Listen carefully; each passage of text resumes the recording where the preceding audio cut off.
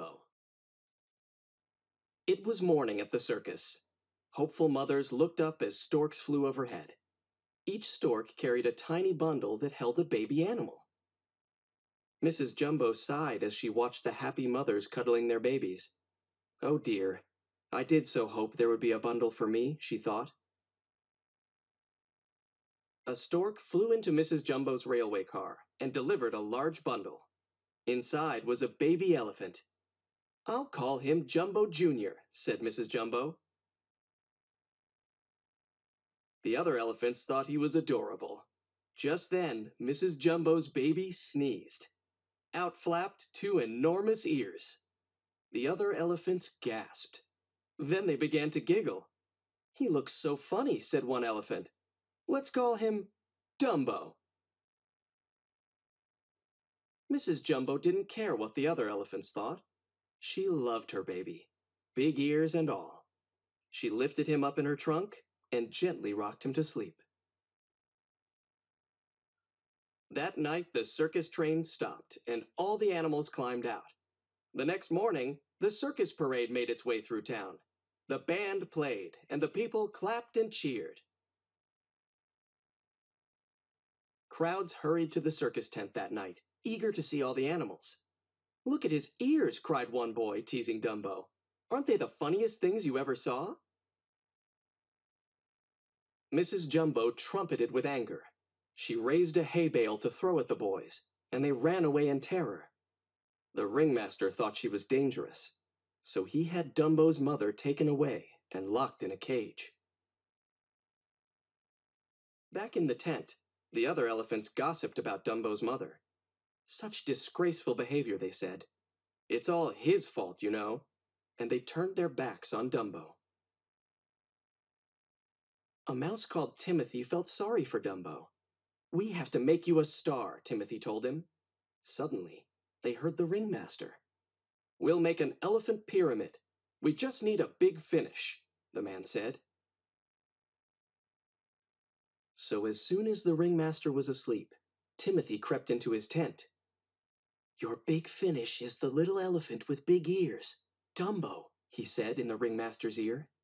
"Dumbo," mumbled the ringmaster. "Dumbo."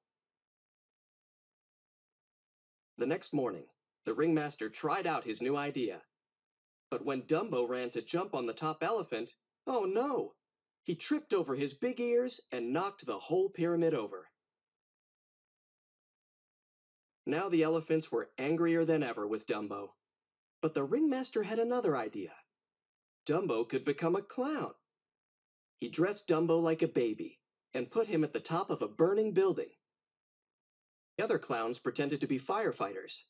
They sprayed Dumbo with water and held a hoop for him to jump into. Poor Dumbo was terrified. Down, down he dropped until he fell through the hoop, into a tub of sticky goo. The audience cheered and roared with laughter.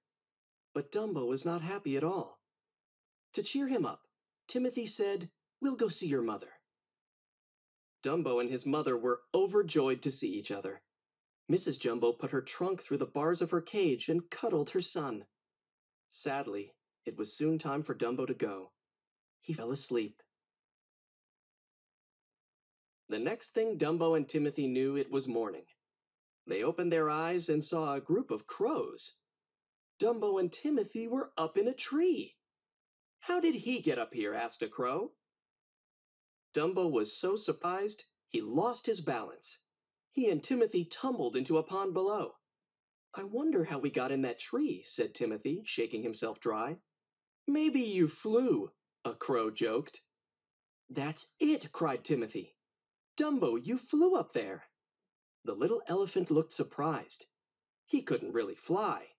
Could he? "You just have to believe in yourself, Dumbo," said Timothy. One crow gave Timothy an ordinary feather and said, "This is a magic feather. It will help Dumbo fly." Holding the feather in his trunk, Dumbo stood at the edge of a cliff. Before he could change his mind, the crows pushed Dumbo and off he went. All at once, Dumbo was flapping his big ears, and he was flying. You did it! Cried Timothy. That night at the circus, Dumbo stood at the top of the burning building with the feather in his trunk. Take off, said Timothy. But just as Dumbo jumped, he dropped the feather and started to fall. Flap your ears, cried Timothy. You can fly! You can! Dumbo began to flap his ears as fast as he could.